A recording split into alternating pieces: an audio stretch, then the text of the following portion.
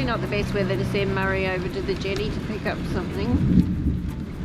The lightning's right behind him. Whoops.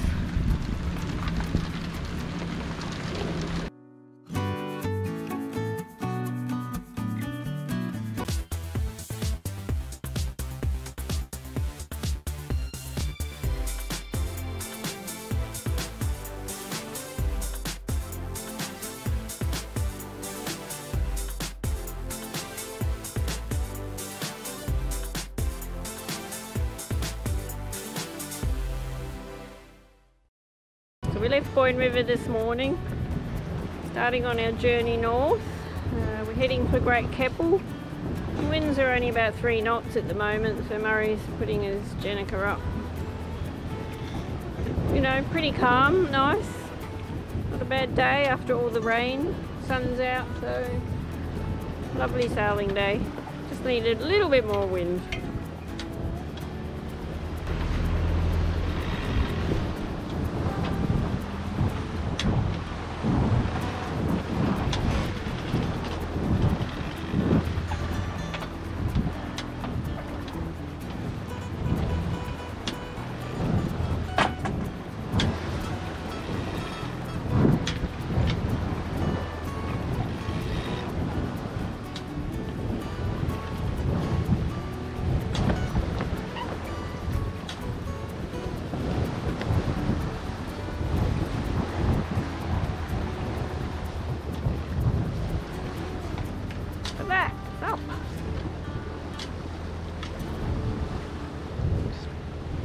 My job is to pull this rope, and I'm probably better focus on that a little bit, tighten it.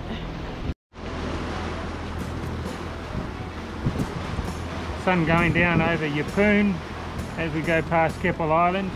We're just going to pull in here for the night and continue on tomorrow. It's been a pretty good sail, although a bit slow in the morning. It's picked up nicely in the afternoon. We got into Svensson's Beach on Great Keppel Island last night about 7 o'clock, so it was just on dark, but we've been here a couple of times, so we felt fairly confident about where we were. It's 6:15 now, and sun's just come up, and we're just putting the sails up. I'm going to pull up anchor in a minute. Maybe try to get to Pearl Bay, see how it goes.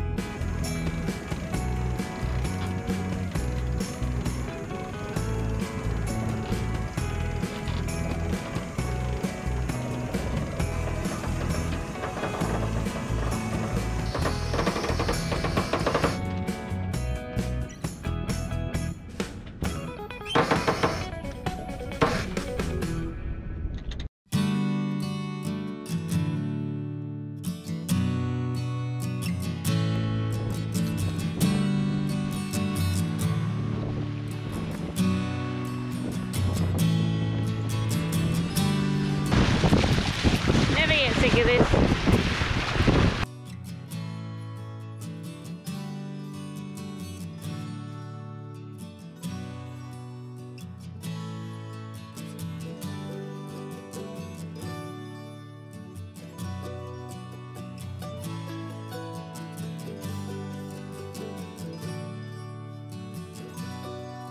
Gosh, they swim fast.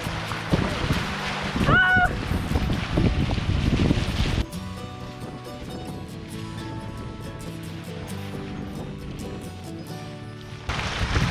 Faithful one. All that plane was a bit too much for Cheryl.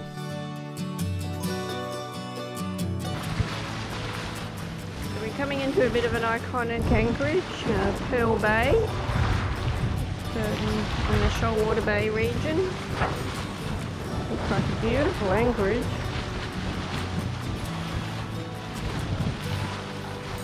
It's a shame you can't swim here because of crocs.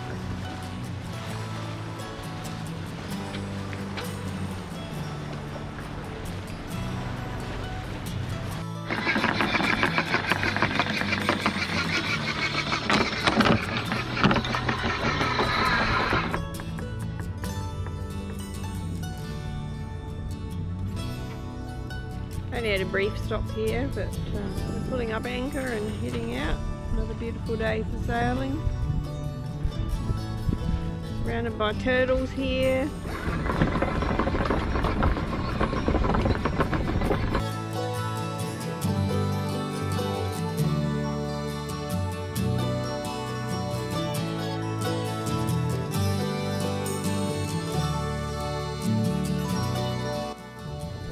Another sunset, just anchoring. Sun goes down at Marble Island.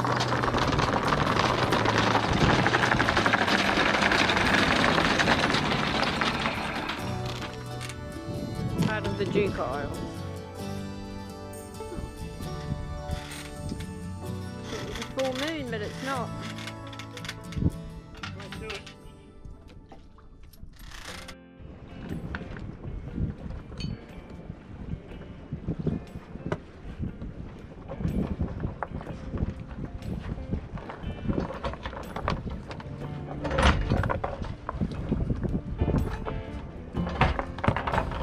I didn't fall in the water.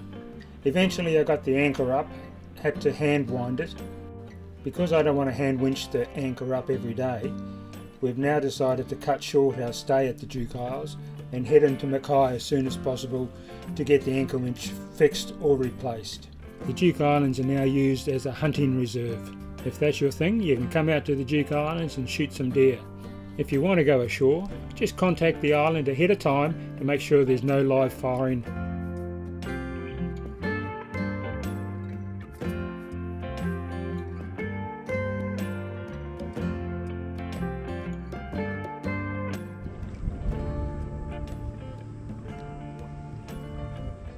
Anchored at Curlew Island, and beautiful full moon's just rising at the moment.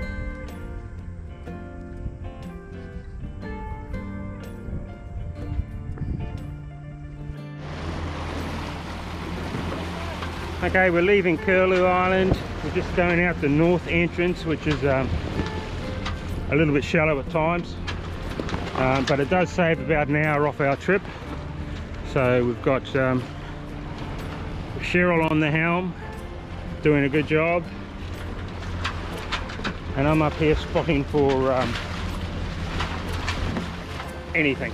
It's a bit tidal coming out here, so there's a few rips and eddies, but all in all it should be safe enough. It's relatively low tide. The tide's coming in. It's risen so far about 1 metre to 1.5 meters. So that should be enough for us to go over here.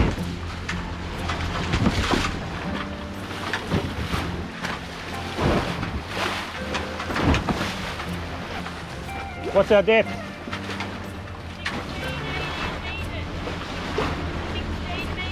16 meters. Oh, okay.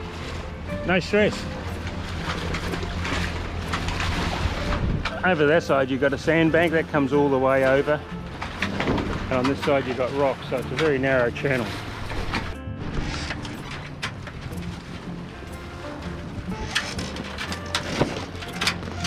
I put the sail up, it's got a reef in it.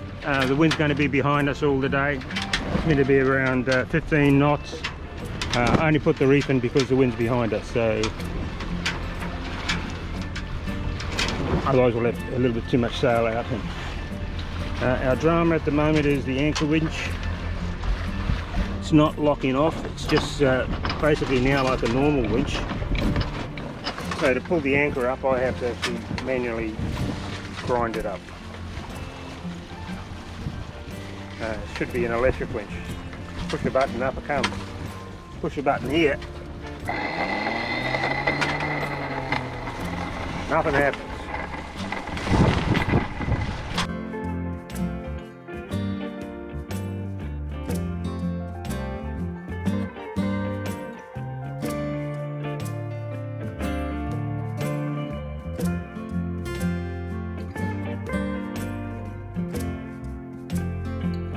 Because the anchor winch is no longer functioning, and my adversity to hard work, we'll head straight into Mackay Marina and try and get the windlass sorted out. Unfortunately, we're coming up to the Easter weekend, so Nothing's going to happen quickly here, so I think we're going to be stuck in this marina for over a week. And that's where we'll leave this episode. Thanks for watching. If you liked the video, hit that thumbs up button and share the video with friends and family. Don't forget to subscribe to our YouTube channel. We'll see you in the next episode.